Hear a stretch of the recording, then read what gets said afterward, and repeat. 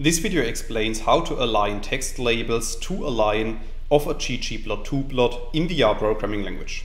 So without too much talk, let's dive into the R code.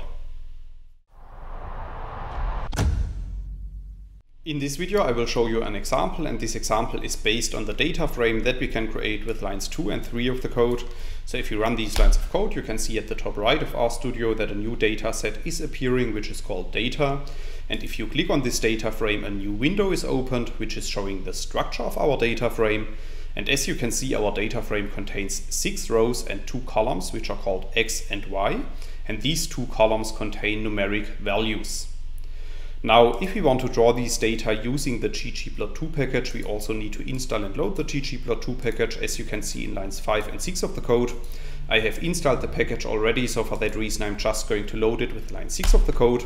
And after running this line of code, we are able to use the functions of the ggplot2 package, such as ggplot and geonPoint, as you can see in lines 8 and 9. So if you run these lines of code, you can see at the top right of RStudio that a new plot object is appearing, which is called ggp. And we can draw this plot to the bottom right of RStudio by running line 10 of the code. And then you can see that we have created a scatterplot that contains our 6 data points of our data frame. You can also see that our scatterplot does not contain any lines yet, and it also doesn't contain any text labels within the plot. So if we want to add a line with aligned text labels to this line, then we can use the geonVline and the annotate functions, as you can see in the next part of the code in lines 12 to 23. So in line 12 of the code, I'm first specifying our plot object that we have created before. And then I'm adding to this the geonVline function. And within this function, I'm specifying at which position of our plot I want to add a vertical line. So in this case, I want to add a vertical line at the xintercept 3.5.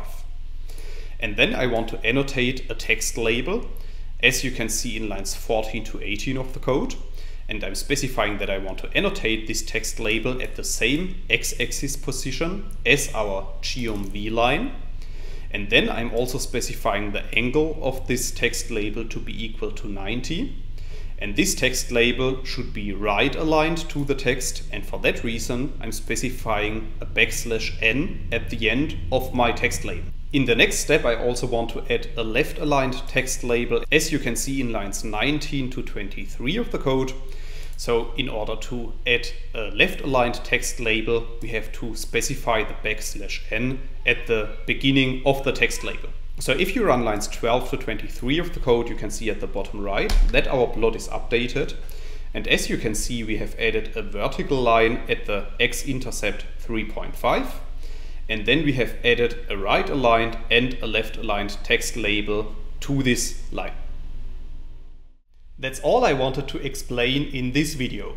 In case you want to learn more on this topic, you may check out my homepage, statisticsglobe.com, because on my homepage I have recently published a tutorial in which I'm explaining the content of this video in some more detail.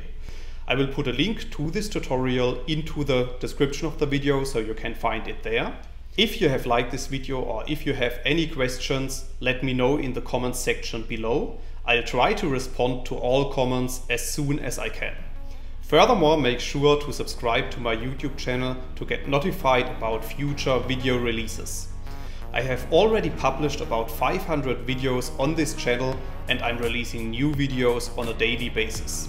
Thanks a lot for watching. See you in the next video.